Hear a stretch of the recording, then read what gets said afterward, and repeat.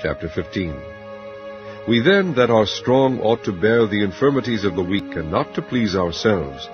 Let every one of us please his neighbor for his good to edification.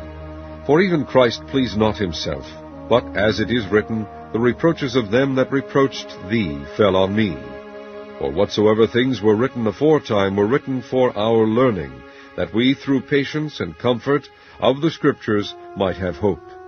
Now the God of patience and consolation grant you to be like-minded one toward another according to Christ Jesus, that ye may with one mind and one mouth glorify God, even the Father of our Lord Jesus Christ.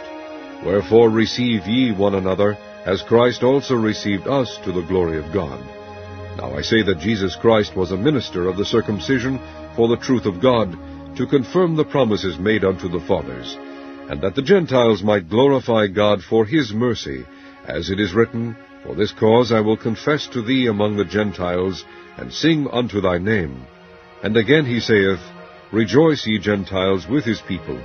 And again, Praise the Lord, all ye Gentiles, and laud him, all ye people. And again Esaias saith, There shall be a root of Jesse, and he that shall rise to reign over the Gentiles, in him shall the Gentiles trust.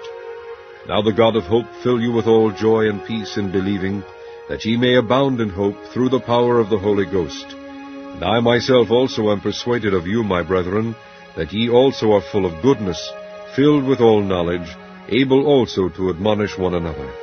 Nevertheless, brethren, I have written the more boldly unto you in some sort, as putting you in mind, because of the grace that is given to me of God, that I should be the minister of Jesus Christ to the Gentiles, ministering the gospel of God, that the offering up of the Gentiles might be acceptable, being sanctified by the Holy Ghost.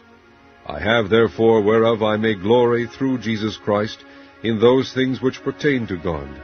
For I will not dare to speak of any of those things which Christ hath not wrought by me, to make the Gentiles obedient by word and deed, through mighty signs and wonders, by the power of the Spirit of God, so that from Jerusalem and round about unto Illyricum I have fully preached the gospel of Christ.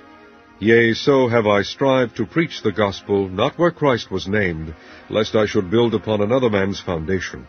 But as it is written, To whom he was not spoken of, they shall see, and they that have not heard shall understand. For which cause also I have been much hindered from coming to you. But now having no more place in these parts, and having a great desire these many years to come unto you, whensoever I take my journey into Spain, I will come to you, for I trust to see you in my journey, and to be brought on my way thitherward by you, if first I be somewhat filled with your company. But now I go unto Jerusalem to minister unto the saints. For it hath pleased them of Macedonia and Achaia to make a certain contribution for the poor saints which are at Jerusalem. It hath pleased them verily, and their debtors they are. For if the Gentiles have been made partakers of their spiritual things, their duty is also to minister unto them in carnal things. When therefore I have performed this, and have sealed to them this fruit, I will come by you into Spain. And I am sure that, when I come unto you, I shall come in the fullness of the blessing of the gospel of Christ. Now I beseech you, brethren, for the Lord Jesus Christ's sake, and for the love of the Spirit, that ye strive together with me in your prayers to God for me, that I may be delivered from them that do not believe in Judea, and that my service which I have for Jerusalem may be accepted of the saints, that I may come unto you with joy by the will of God, and may with you be refreshed. Now the God of peace be with you all. Amen.